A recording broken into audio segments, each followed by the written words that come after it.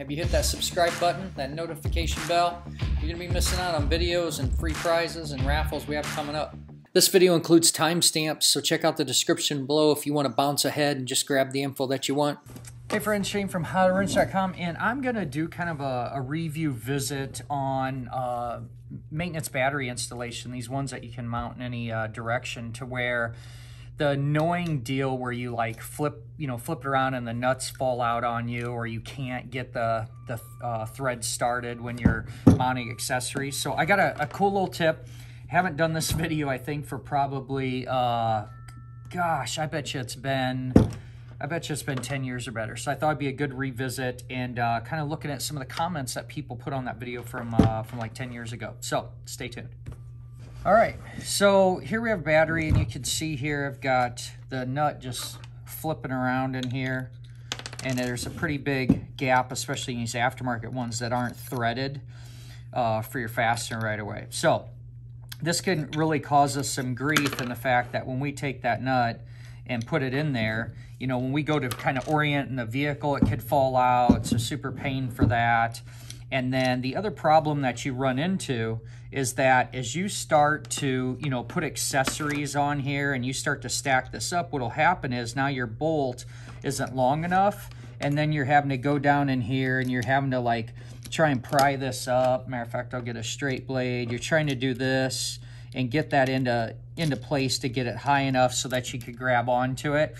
And this makes it seem like no big deal on the bench because I have a ton of room with my screwdriver. But when you have the frame rails of the motorcycle or snowmobile or ATV or whatnot, this can definitely get to be kind of cumbersome to try and deal with. So what we want to do is we want to try and get that nut up high enough that we can just grab onto this. So the last video I made 10 years ago, there was a lot of cool feedback and ideas. And one person had said that they super glued them. And at first I thought, well, wow, that's a really cool idea.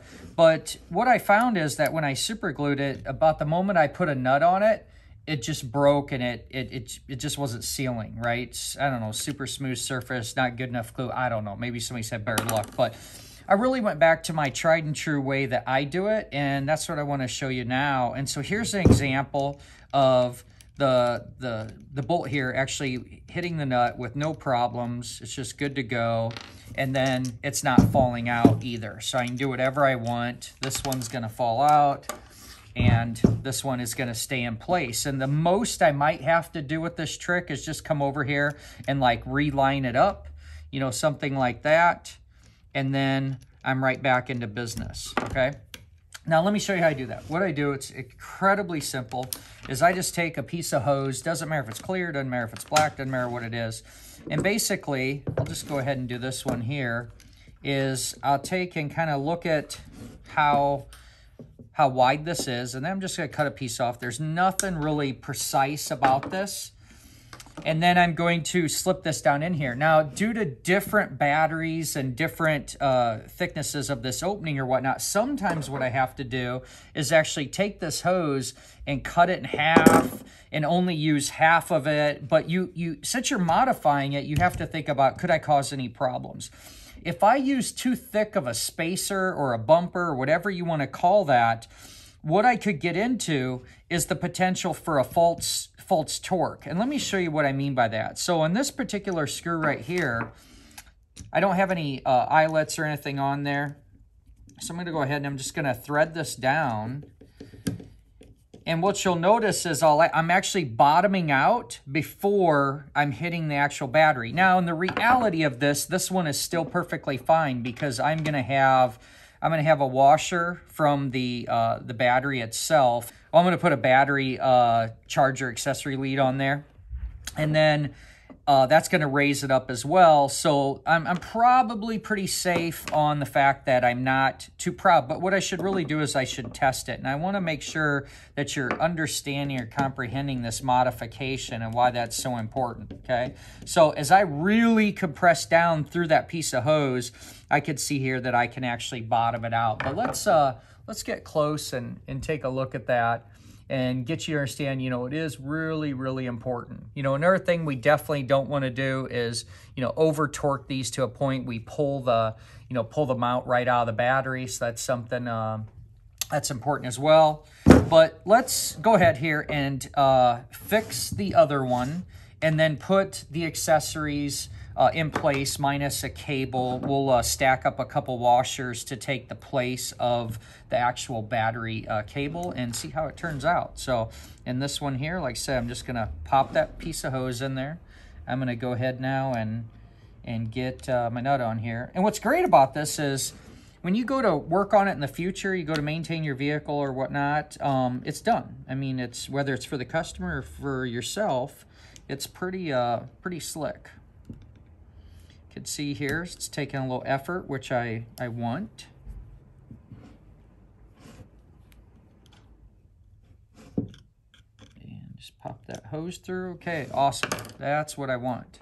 So there's one last little tip. This happens to be the negative. I'm just gonna try to model this as well. Like so, I'll take a couple of washers to kind of stack this up. And let's find out if we can get, if we could get good clamping torque with this, then by the time we, and here's another thing to decide too. So like I could see how much gap in here, and the question is, well, do I have room for another eyelet? If I can only get like a half a turn eye here, then my fastener is gonna be too short. I wanna make sure that this bolt has enough thread to get, you know, all the way through the nut. So don't want to stack up 100 eyelets for accessories that you're powering up LED lights or whatever, and then not be able to make that work. So here's how I'm checking this. I can't rotate this, so I'm good and tight. And if you didn't know, there are torque specs in a lot of manuals for the battery post. And then what I'm doing is I'm going to look through there and see, do I have good, you know, thread all the way through the nut? I feel really good about that. And you can see how much thread's in there. I could definitely add an eyelet of the battery cable from the motorcycle, and I'm still going to be plenty good through the nut. So I'm really feeling really good about that. And then the last thing to think about, like when you go to put this in the motorcycle, one thing I see that drives me crazy is if the frame's right here, the battery box is right here, you got to think about the orientation of this eyelet, okay? So you want to think about when you go to tighten it, if I go this way, this is taller, okay? So you can see here, I'm going to have to bend this to get this in place to get to clamp. Well, that definitely means put this above the battery cable so that you can maybe rest across here. If I go this way, am I going to hit the box or have a problem? And God forbid, this is the way I see a lot of people do it, is I'll go to take these off, and this thing is flopped up here and hanging over the side and just really being a problem. All right, my friends, there is my tip for today. If you haven't done so, please like, share, subscribe, all that good stuff. If you haven't done so, you can join the channel as a way to support us. I need to get this battery back in that little CBR and get that bike back to the customer today. So I'm going to get at it. Make it a great day, and as always, keep wrenching. Hey friends, we're super excited to announce that the How to Wrench channel has been approved for memberships. What's that mean for you? What would it look like if you could get member-only content? Many of you have been asking over the last year as we've put out surveys and tried to get some feedback that you miss the old deep dive long videos and the real explain content. Those are very hard to produce, and they're very costly. They take an immense amount of time, especially to make it creative and interactive for you to get that deep understanding. We have a lot of schools, institutions, do-it-yourselfers. I mean, really people from all over the world in over 200 countries are using our content to get a deep understanding to help themselves or to advance in their career. Well, those videos are coming back. That's the kind of content that's going to go in this membership channel because we can offset some of those costs. So that's one, you're going to get the deep dive videos. Two, you're going to get access to member-only streams and live chats to where you can actually call in, ask questions, and get answers on the spot and have a back and forth Q&A session with other members as well. We're super excited about that. And with the member channel, it's going to really make it more intimate. We're going to be able to bring that back into more of a community instead of all the yahoos out there that are just causing trouble and being idiots. This community has always been about helping each other and getting those answers to the questions we need. I mean, you got to remember, I love YouTube too. When I want to learn something, it's quite often one of my first go-to places to get information or to learn something that I'm trying to do. So we love that we can do this for you as well, and we just want to make this a community that is more attentive. So we want to be more relationship focused. That's a big thing of the memberships. The other thing is, YouTube does this, I think it's kind of funny, but we're doing the emojis, so if you're a new member, it's going to be a green one. We kind of went along the lines of like training does in most certification programs. Bronze is your entry level, silver is your middle of the road, and then gold is your, you know, top certified. But we added one more. We added a red one just to say, hey, thanks for all the love after you've been here for a while. So for all you that love that kind of stuff, hey, it's there for you. What else are you going to get with this? What you're going to get is really, honestly, in my opinion, it's really a way just to say thank you. We've tried really hard over the years to figure out creative ways to not beg, if you will, but to try and encourage and remind people that, hey, I got a full-time job. Like, I do this and have always done this on my own buck. All these expenses are my own. As I move to this new location, Phoenix, it's really expensive. We got a building, insurance, you know, we got everything. So it costs a lot to be able to do all this, and we really do need your help to offset some of that. So this is a way for you to really easily just say thank you and create that, you know, like I said, that deeper relationship with us as well to get the answers that you want and you need. So with that being said, I hope this has caught your attention. I hope you thought, man, that's really a great idea.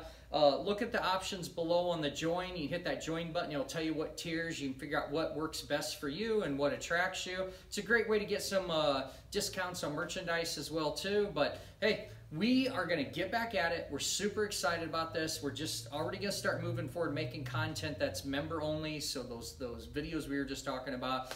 But my friends, whatever you're doing, be safe. We know 2020 has been a crazy year out there. So I hope that you're working on something that's making you smile, or that you're getting through it, or that's making you money. So we're going to get back at it. But as always, make it a great day and keep wrenching.